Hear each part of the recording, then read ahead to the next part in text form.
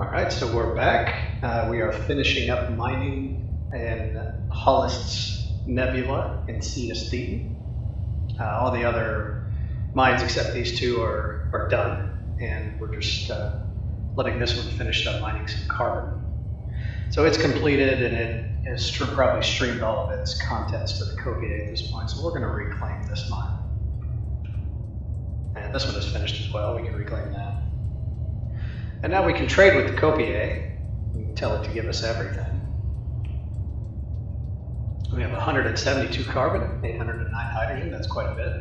If we look at Hullust's mission, Hullust would like 512 hydrogen and 160 carbon, so we're definitely past that point. So let's head over to Hullust. We're about 292K away. We've got, I think, 200K to speak to him, so I'm going to transfer all power to my engines, hit tab, and we'll head his way.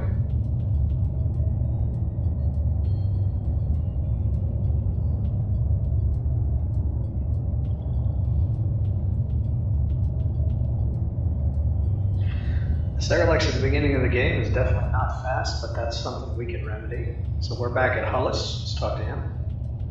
Here are the resources from the nearby Celestials. So you are a mining vessel. Having some trouble with a cargo base so you can keep those resources. I hope you find all of the things you searched for in Livestream. Quest completed. Farewell. So Hullust was kind enough to let us keep his resources. Go back to cargo. We got quite a bit, which is good because we now have 800 hydrogen, so that gives us the ability to deploy up to 800 mines. So right now, let's switch back to the Astrela. And let's pull up this big radar.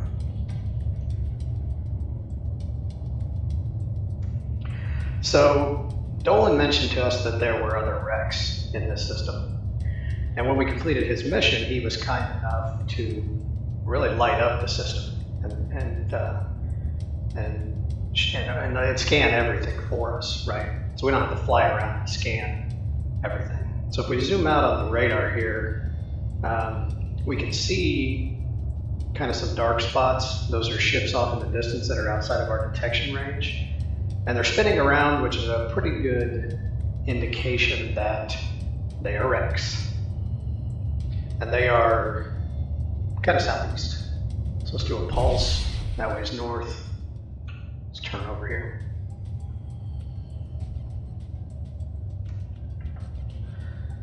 And we're going to transfer power to our engines. Transferring power to engines. And floor it. Now while we're traveling off into this vast distance, we can actually modify our pulse. Right now it's set to scan for planets and vessels. It can also be set to scan for wild creatures, and more importantly, it can be set to scan for wrecks. So I'm actually going to turn off everything else except for the wrecks. We'll turn up my pulse range all the way. Actually, I can see one of the wrecks right here, but I'm going to do another pulse.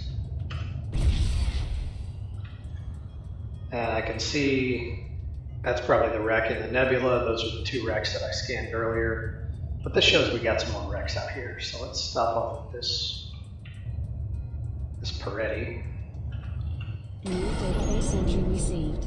Which has some salvage. This Peretti has a pretty nice neutron power core.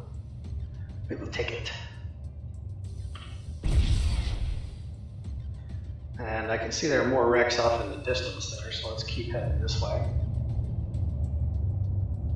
Again, if I look on my radar here, I can see off in the distance we got some more wrecks there, likely.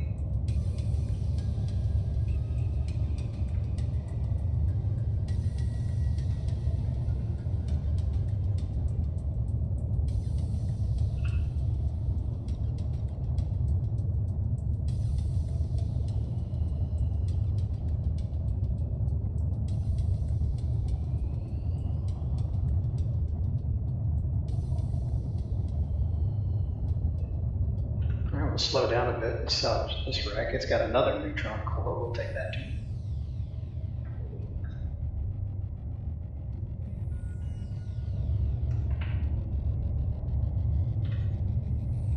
the distance we have yet another frigate. Alright, so we're now in detection range. Looks like that's the only thing out here with the wreck, which that would be that comet.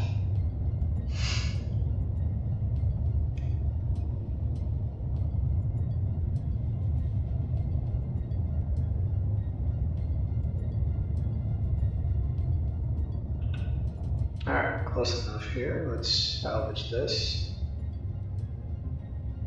This has lux. We'll take that too. 5 lux.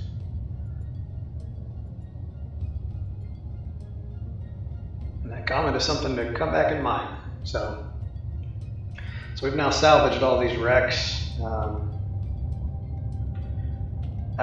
know, we could travel all the way back to the jump point, but since the Astrela and the Starlight do not require a jump exit, they can essentially jump out of the system from anywhere.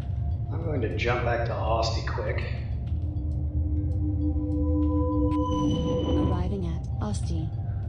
Let my jump system charge back up, and then I'm going to jump back to Thetan, which this will bring us right into the jump entry. Arriving at Cetus Thetan. Save us all that travel time. So we picked up a couple of nice power cores. Actually, I'm going to move this up. I'm going to put one of those cores on the Astrela. So if I go to the advanced engineering, what do I have now? So my available power based on my current settings is, I almost have 158 or 148 terawatts. I've almost got 150.